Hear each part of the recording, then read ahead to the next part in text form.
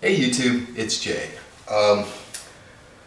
Before we begin, I know it's been a little bit longer than usual on this video. I have cut this video, well, let's put it this way. I filmed this video and it turned into about a 3-hour epic video, and I decided that that was probably too long for many of the people watching this. So I decided to redo it and cut it into shorter pieces.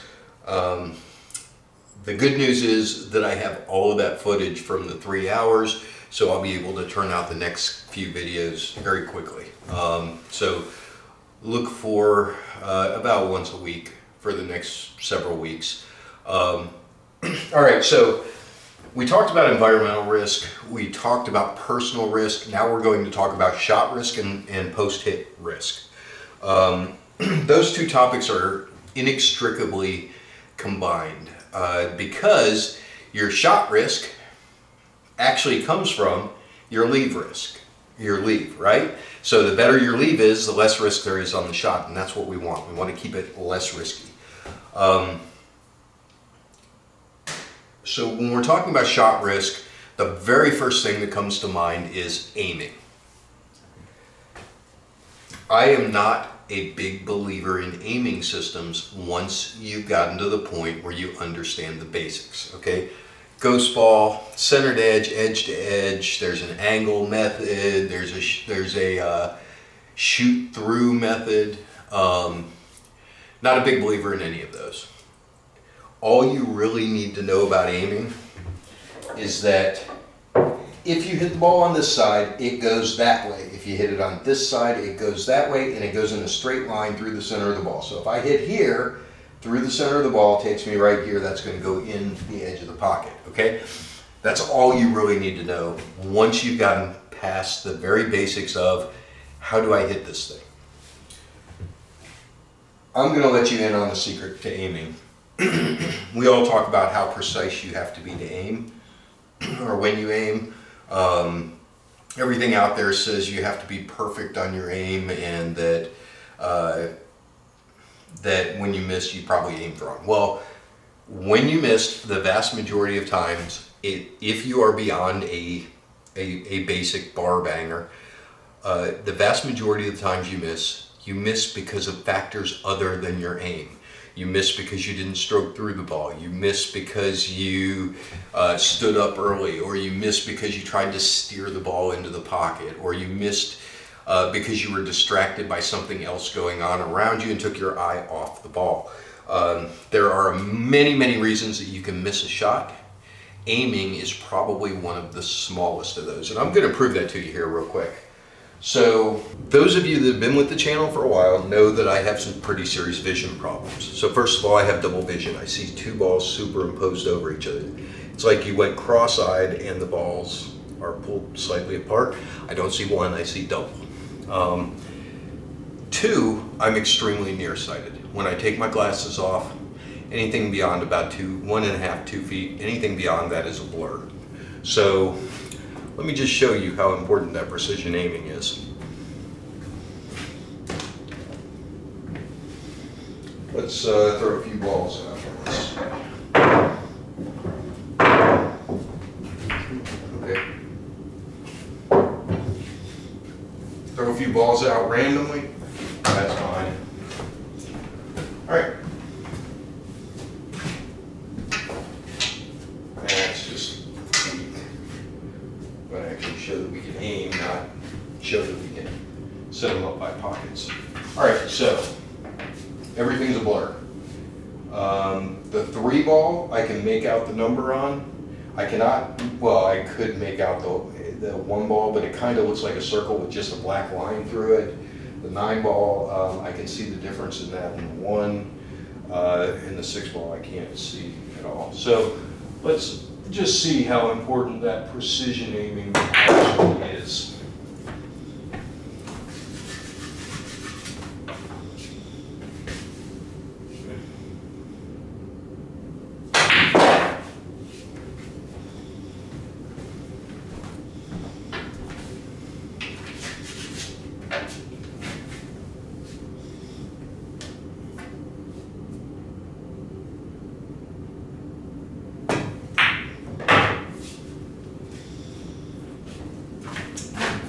almost hurt, didn't it?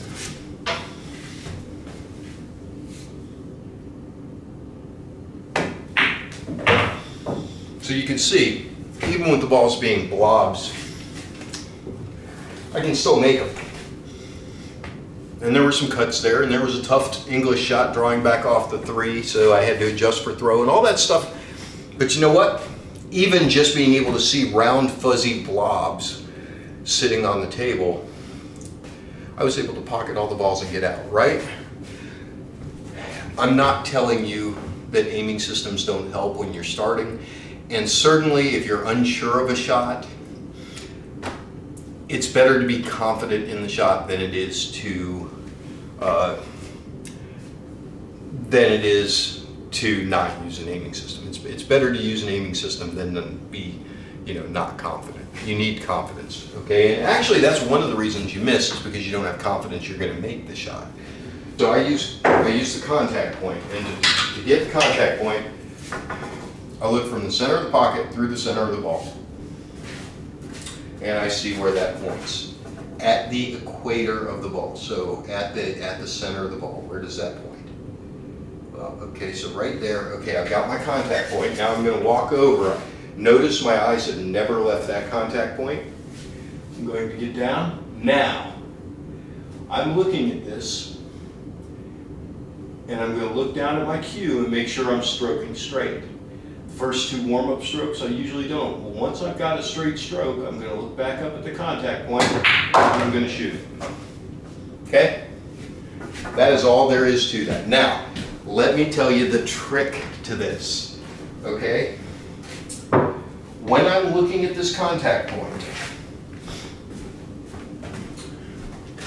I get my contact point, I'm looking at it, I'm walking around, I'm getting to my point, I'm getting behind it. Now I'm behind my contact point. Now I'm down to warm-up stroking. Now I've got a straight stroke. I look up. While I'm looking up, let me tell you what I see. I see a dark line in the felt between the cue ball and the object ball. Now that line is not caused, it's not some weird random thing. Okay, what it is that I'm so focused on this point that everything that's in my line of sight between my eyes and that point are in focus, and everything to the sides is out of focus. Okay, because I'm concentrating on that contact point. When I see that line, and I'll be honest, now I don't see it all the time. I used to see it every shot. Back when I was shooting on tour, it was every shot. Now, how do you develop that? You do not need a table to get that line. That line is about your concentration on that contact point. Okay, I'm looking, and the longer I concentrate, the more in focus that one point is. And then when I see the line, I pull the trigger. It's that easy, okay? Now, sounds kind of meta. I want you to try it yourself. Don't shoot the ball. Put a ball on the table. Set yourself up a pretty long shot. Get behind it. Okay, find your contact point, and then stand behind your shot looking through the cue ball at the contact point, and just bend down low to the table and stay there for a few minutes. And what you'll see is you'll see a strip in the table that actually is in focus, and everything to the sides is out of focus. Now, why is this important? You don't have to have that to shoot good. You can aim good without that, but why is that important? Well, number one, confidence. I know that when I see that line, I am focused, and now it's just a matter of delivering the cue ball down that line. Okay? Once I see it, all I have to do is deliver the cue ball down that line. So let's say you've got that tiny window you need to shoot through, right? Just big enough for the cue ball to make it through. You got that little tiny window. Well, you know what? If you're focused on the contact point and you get that line to show up, you can see if that line is running over the 6 or the 9, right? So it tells you I can shoot through that window or I can't. And by the way, this is not like a little tiny straight line. This is like a band, right? So I can look at this, I can say, hey, I can get through there. See? So this is my method of making balls. Has nothing to do with ghost ball, has nothing to do with center to edge, or the angle method, or the shoot through method, or the lights method, which someday I'll show you because it's actually kind of cool. Has nothing to do with any of those. All it is find the contact point that with no English will send the ball into the pocket, and then use that to pocket the ball. And when you focus on it, and it's not necessary to have that line appear, but I will tell you that if you are focused well enough, that it does. And I've actually talked to Johnny Archer and a few other pros about it, and mentioned, hey, you know, this is what happens when I'm playing well. Does this happen to you? And the answer has been universally all the time. I always see that. So I'm telling you, this is something you won't hear anybody talk about. A lot of people are going to call BS on it. Don't care. Works for me. Doesn't matter if it works for you or not. But it's not some mystical, magical thing. It's not your brain figuring it out for you. What it actually is that you're so focused on the contact point that only things between your eyes and the contact point are in focus.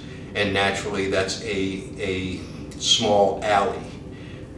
And if you get that effect and you're focused on the correct contact point, you will make the ball if you send the cue ball down that path. So if you ever see that happen, take advantage of it, shoot the cue ball down that path.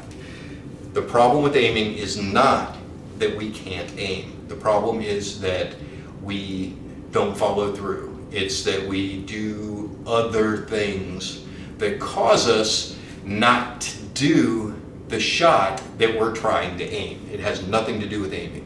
Anybody can aim. We have all seen, I don't care what level player you are, you have seen that guy in the bar who's drunk off his tail, can barely stand up, but he's cutting in full table length thin cuts like they're nothing. We've all seen it. We've seen the guy who barely can hold a cue, his stroke is the ugliest thing you've ever seen, but he pockets the balls. And the reason is because we all can aim. It's built into us. It's in our DNA. And once you understand that, you'll be more confident in your shots, and confidence is much harder to do right than aiming is. So confidence will cause you to miss shots. Okay, so how do you practice aim? Well, those of you who've been around the channel for a while know I'm not a fan of drills. Okay, drills put you in a bad place to begin with, especially if all you're trying to do is practice aim. I don't like drills. I will typically do one of two things. So my very first thing I'll do, and you could kind of call it a drill, but it's not, is I just throw balls on the table. And I run them in rotation. Okay? So I run them in order. There's 5 balls. I make sure if I get a group or a problem ball, I'll go ahead and break it out and just move things around until I've got a wide open run of any type. And then I run them in order. Okay, so the second thing that I do, and this is what I recommend every single one of you do. This is the best practice in the world because it incorporates every single thing in the game of pool. It incorporates shooting, it incorporates leaves, it incorporates touch shots, it incorporates kicks and banks and combinations and interactions off multiple balls. There is only one thing that does this. Straight pool.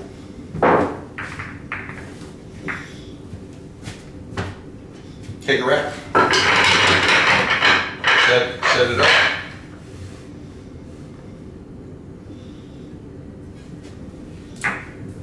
Put a shot that's easy to break width out there, break them up and go.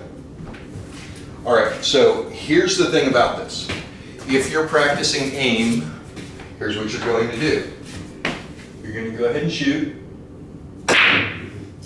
And when you miss a ball, okay, I missed that one ball, right? So when you miss a ball, you're going to put that ball back and you're going to reshoot that same shot until you make it. Yes? And then you're going to continue on. And you're going to play by straight pool rules, which are shoot any ball you want, anywhere you want. It's all call the ball, call the pocket.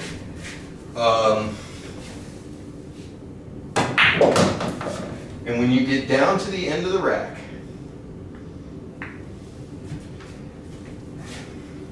you screwed that up. And don't worry about it if you miss. If you're not a really strong player and you miss some of these, it's okay. Just whenever you do miss, let's say I missed this 3, right? Oh no, I missed.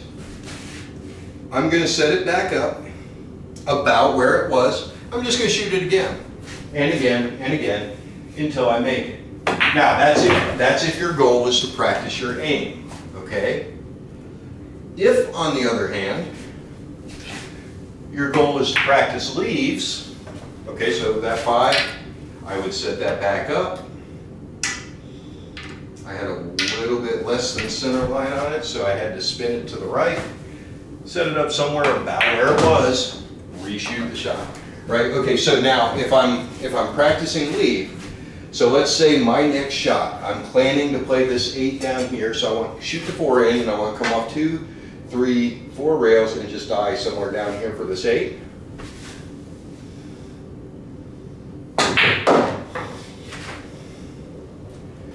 Okay, I didn't get there. Set it back up, shoot it. However, if I'm practicing this for leaves and I miss the shot,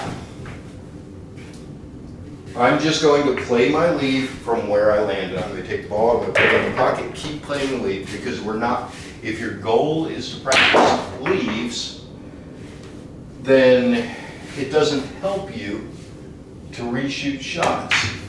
Unless the reason you need to reshoot it is that you didn't get your leave, and you know you should have. Okay, so again, 14 goes down, shoot from in place. All right, so that's how you practice if you want to really get good at this game. Straight pool is an amazing game. Keep going through the rack. This will keep you from being bored. It'll keep your mind from wandering while you're shooting drills. I know that if I set up the box drill, right, this is the one, it's a really famous drill actually, and this is the one where you have a ball there,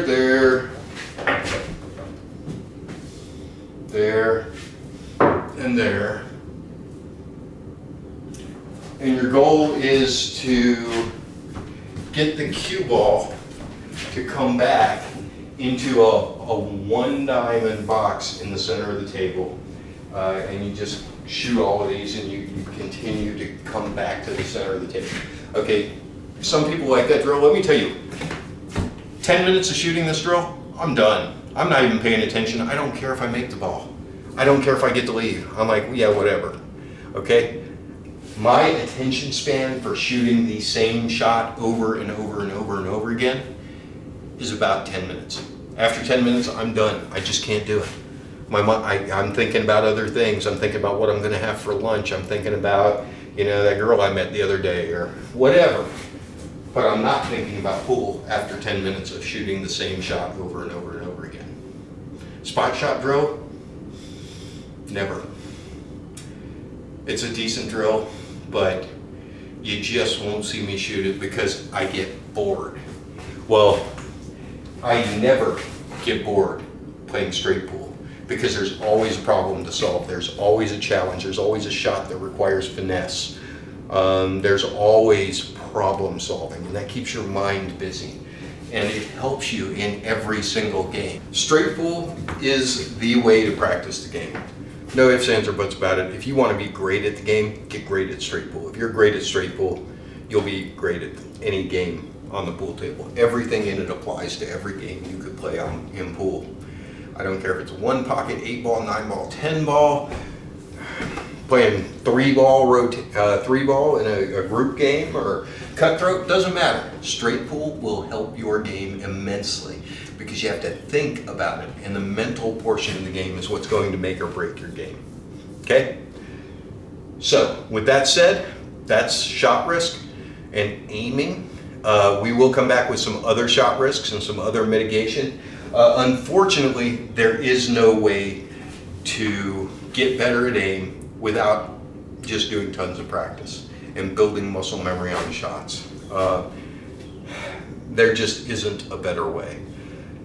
Anybody with aiming systems that is pitching that an aiming system is the best thing next to sliced bread, I will tell you, I've never used an aiming system. I've tried all of them. The only one I used is when I was absolutely brand new at the game, when I was less than 10 years old, and it was Ghost Ball. That is the only one I've ever actually used for any length of time, and I abandoned that once I realized that there comes a point where you're starting to put English on the ball and Ghost Ball no longer works the way you think it does. So the truth is, aiming systems are great when you're brand new at the game. Once you've started to learn, stop using aiming systems. Start doing, just stare at the contact point. Get focused to where you're starting to see that band of in focus cloth and everything else is fuzzy, which makes it look lighter in color. So it kind of depends. So on a green table, the line is lighter green than the outside green, and on a blue table, the blue is darker blue down the alley and lighter blue on the outside. But you'll see what I'm talking about, okay? It will happen. If you play pool long enough, there will come a point where you'll start seeing these focus channels, and you'll start understanding that when you do see them and you roll the cue ball down that line, that it will hit the point that you're focused on the object ball. Once you see that, and I know it sounds weird, when you see it, you're going to understand that, oh wow, that's what he was talking about. Now I know what that is. A lot of you A players out there, you've seen it and didn't recognize it. And that recognition is key, because once you recognize it, then you know that that's going to hit where you expect it to hit. If you stroke through and hit the ball straight like you're supposed to, and stay down on the ball and all those other things that you have to do. But you're going to know that once you start seeing that, once you recognize that that's going to take you to the point that you're aiming at, it's going to help build your confidence in making that shot. So anyhow, if you like what you saw, hit like, hit subscribe, ding the notification bell. If you have questions, put them down in the comments. I always try to answer them. And with that, we'll catch you next time. It won't be that long.